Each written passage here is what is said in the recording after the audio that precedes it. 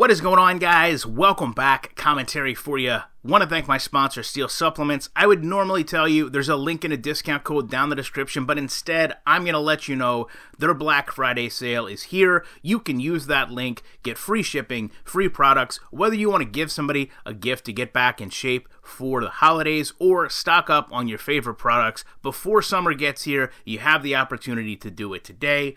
Also, I'm a preferred Weibo influencer. Best promotion, hundreds of you, literally hundreds of you over the past 2 months have taken advantage of it. All you have to do, click the link, open an account. They're going to give you free fractional shares. If you deposit even a single dollar, they are going to give you free stock. And now here is a video I never thought that I would be able to do. And before people push back on this video and say that it doesn't matter, it doesn't change anything, it's fine that EA does these things and has these partnerships, let me remind you of a couple things. Number one, this was to be the year that the game was dedicated to the legacy of the late John Madden, which means everything EA does should have a focal point of simulating NFL football. They're the only game in the marketplace that can do it. We're still seeing the fact that they can't get things updated the way that they should, patches don't function the way that they should, and the game still does not operate as it was sold to us. So even if just one single EA employee took any part of this process and helped design this movie, that is one too many.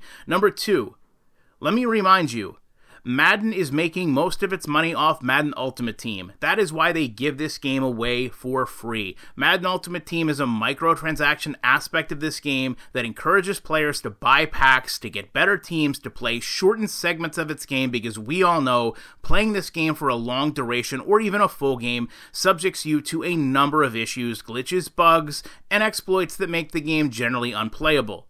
So with that in mind, this movie is designed to have a daughter rejuvenate her father's career as an NFL running back by playing as him through Madden on Sunday. Now, you would imagine this does have its own comical undertones where the most realistic part of the movie is the NFL player throws Madden out of his car and doesn't want it brought into his house. Congratulations, someone finally realized what should happen when an NFL player encounters this horrible football game. But the copy actually gets magical powers and allows her to control her father, not unlike the magical copy of Madden people said I had for years that just showed the game being absolutely the worst video game of all time.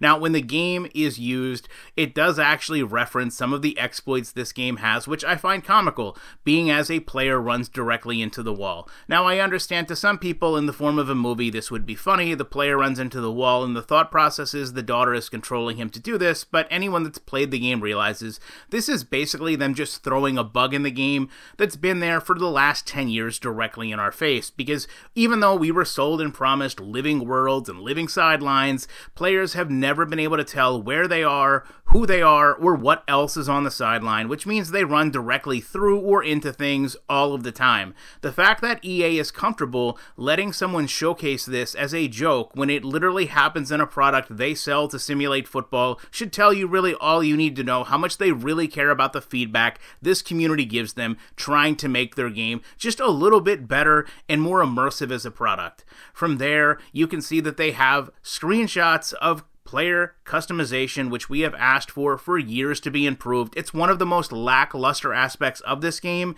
and literally almost any game on the market from a sports title perspective does player customization better than EA Sports. Ironically enough, if we're talking about replicating someone's face in the game, EA used to give us the capacity to scan our own faces into the game so that we could have the most realistic looking player. They've since done away with this for seemingly no reason, even though consoles have gotten more and more powerful, just because it follows the mantra of EA loves to take things out of its game so they can rebrand it and sell it back in. This is also going to be sold to children, and that's where I realized some people were going to push back and say it's okay that they make Madden into a movie or that they use Madden as kind of a character in a movie, and this is just a fun, lighthearted game that could actually be used for any type of movie, or likewise, you could use any type of game to create this movie. You could do it with MLB The Show, you could do it with FIFA, you could do it with a racing game. The fact, though, that they chose Madden, to me, shows they really want to ensure children get involved in this game. I'm sure there will be huge promotions involving this movie with free game codes. Those free game codes directly push children into Madden Ultimate Team, which is a pay-to-play, microtransaction-based game that no matter how much people argue or say isn't, forces gamers shortened gaming experiences so that they don't spend the full amount of time with this game. Because most of us realize if you play this game for multiple seasons, multiple games, you will see how boring, repetitious, stale, and in many ways broken the game is, if it even lets you continue your franchise after 3 to 4 seasons. After that, you'll see teams that can't build properly, sign quarterbacks they don't need, draft players they have no use for, and overall not manage their players or cap in any capacity. So when you look at Madden Ultimate Team, the push has always been to get its players in there. Madden Ultimate Team provides them 2 things they desperately need you to have. Number 1, a very short time with the game. Here's a challenge for you to beat. Here's an objective. Here's busy work for you to do. But also encourage you to make those tasks easier by either playing the game mind-numbing amounts or simply spending a little bit of money to get a better player so that you can make all these remedial tasks that much easier. And apart from 1 year, all the progress and all the work you spend, all the money it takes to make these players great, don't even carry over into the next product. So you will literally spend as much as you can in 1 year only to have it mean nothing when it carries over to the next. So when you look at them simply at face value, making a movie with a video game, I agree. It's not the worst thing that EA can do. But when you look at the state of this game, and you have to understand, for years, us as consumers have done nothing but make this game one of the worst rated games in video game history. This game has had hashtags trending multiple times for how bad it is. This game doesn't belong in any other aspect than a development cycle that is focused solely on getting the game better.